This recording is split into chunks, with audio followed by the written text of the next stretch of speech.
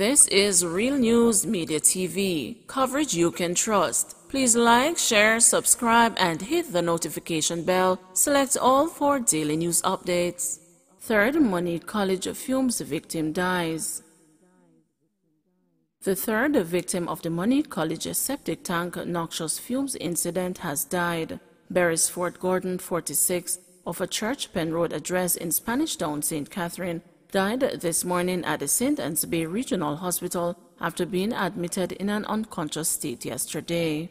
Gordon's co-workers from Central Cesspool, Kirk Kerr, 46, of Shelter Rock, Spanish Town, and Jocelyn Henry, 56, of Riverley, Spanish Town, both died yesterday after being knocked unconscious by noxious fumes coming from a septic tank they were cleaning at the college. It is reported that after pumping the waste from the tank, one worker went in with a shovel to dislodge hardened waste matter. However, he was severely affected by the fumes, prompting one co-worker at first, then the other to descend into the tank to assist, but both also got into difficulties. The police were called, and with assistance from the Jamaica Defense Force personnel from the nearby Monig training camp and firemen, the men were retrieved. Kerr and Henry died at the scene while Gordon was rushed to the hospital. He passed away early this morning. Appeals for help as 18 homeless after Manchester fire. For over 40 years, the 7-bedroom dwelling located in the Colleyville community in the parish was the only home the family of 18 knew. But last Thursday, they lost everything after fire gutted their dwelling, leaving them with only the clothes they had on their backs. A victim of the fire, Zanaya Robinson, said she was away from home when the fire started, noting that it was her sister who alerted those at the house to the impending danger. Thursday morning they were home and my sister saw the smoke and the fire and shouted out, "Fire, fire!" Although we don't know how the fire started. The 26-year-old said they tried to save items from the burning building, but the structure, made of concrete and board, was soon fully engulfed, and saving lives became the main priority. My mother was trying to grab some things, but when she realized that her elderly cousin would burn up in the fire, she had to drop everything and run out with him. He is bedridden and wouldn't be able to save himself. Previously struggling to make ends meet as a result of the harsh economic climate compounded by the pandemic, Robinson said she has no idea when her family will be able to recover from this disaster. Life was hard enough. It was very rough for us. We were doing our little farming, and sometimes we would go to the Coronation Market to sell. Some days we didn't really have any food to eat, but we were still pressing on. Now we have lost everything. This is the home where my mother, Donna White, grew up, and the same for my siblings' children. This is the only home we know, she said as her voice sank. Robinson said among the items that perished were the back-to-school supplies for the children. Tablet, books, everything burned up. Even our cell phones burned up, so I don't even know how school will go. It was 6 bedrooms, a kitchen, and we had an outdoor bathroom. But now everything is gone, everything. Since the incident, members of the family have been granted a temporary accommodation at the Colleyville Seventh-day Adventist Church, but are hoping to secure other living arrangements as soon as possible. The church had said 1 week, but I believe they have extended it, and we are grateful. The main need right now is assistance with food and clothes, and we are trying to make other arrangements, especially for the children. Over time, we want to get back our home. It is going to take some time to rebuild, and we are hoping that we will get some help and it will work out, she added. Robinson said as her relatives struggle to pick up the pieces, they are trying to remain positive despite the circumstances. We try not to think about the loss because we have life. We just want to know the children especially are okay, that they have food and they are taken care of. We can't dwell on the stress. We are just hoping for brighter days and hoping we get some assistance so we can get back on our feet, she said. To offer assistance to the family, call Zanai Robinson at 876-325-0244. Beware when handing lawyers money, public warned. Members of the public, especially those who will be entrusting lawyers who practice on their own with large sums of money, are being encouraged to make serious inquiries about how their monies will be managed before retaining one. That is the advice from Attorney Alan Wood QC, Chairman of the General Legal Council, which is the regulatory body for lawyers. It comes against the background that many clients have encountered problems in trying to recover their monies from lawyers, especially those who operate on their own when they die or fall ill. In some instances, the funds cannot be found.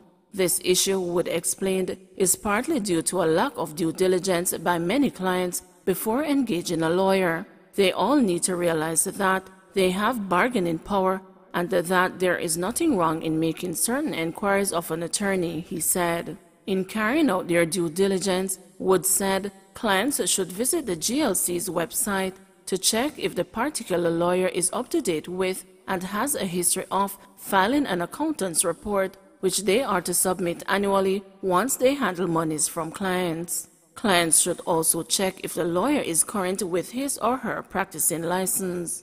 If you are engaging a sole practitioner, an inquiry needs to be made about what will happen to my money or what happens to my business if you fall sick. Is there anyone who is going to carry on the practice? Is there anyone who is going to be able to access the money to pay me out? Wood added. For example, he said, if a client is going to give an attorney, a sole practitioner, a house sale, and $10 million to $20 million is going to be paid to that attorney, the client should be able to sit down with the attorney and discuss where is my money going to be held, and if something happens to you, you fall sick or you die, how do I get my money?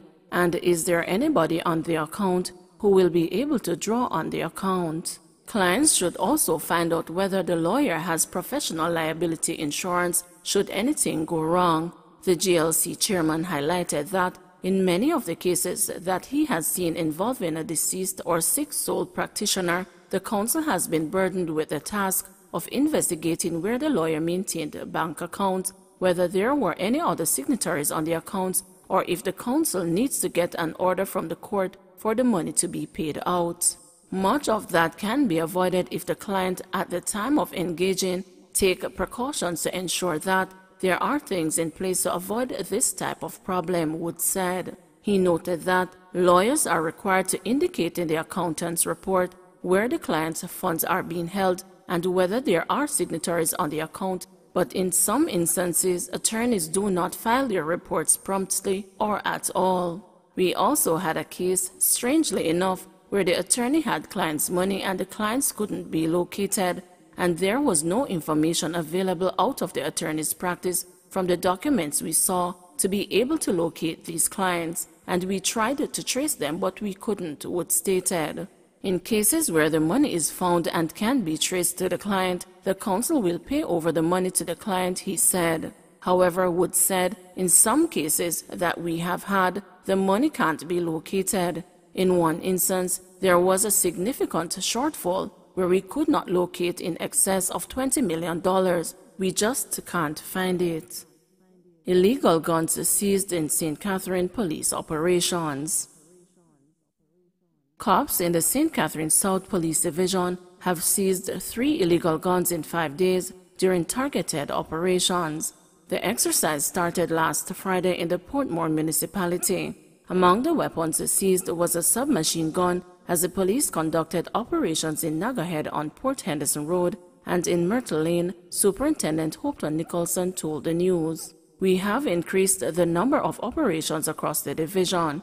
We have been going into various communities, especially what we regard as hot spots, pursuing intelligence as it comes to us, Nicholson added. He added that criminals across the division are being pursued. We will continue the operational thrust in the municipality of Portmore, in Central Village, and in the Old Harbor subdivision, he said. Nicholson, who is in charge of operations in the police division, appealed to residents to cooperate with police personnel. Some may suffer a little inconvenience, but we ask for cooperation, the passing of information whether through 911 or the nearest police station. While in Kingston, 1.45 semi-automatic pistol with a magazine containing 5 9mm rounds of ammunition was seized by the Kingston Eastern Police following a shooting incident on Bobo Hill, Bull Bay, St. Andrew on Monday, September 6. Reports are that about 3:50 p.m., lawmen were in the area when 2 men along the roadway whose actions aroused their suspicions. On seeing the police, the men fired shots at the police team. The police team returned the fire and the men ran, leaving the weapon behind. No member of the police team was injured. No one was arrested in relation to this seizure. Don't forget to like, share, subscribe, and hit the notification bell. Select all for daily news updates.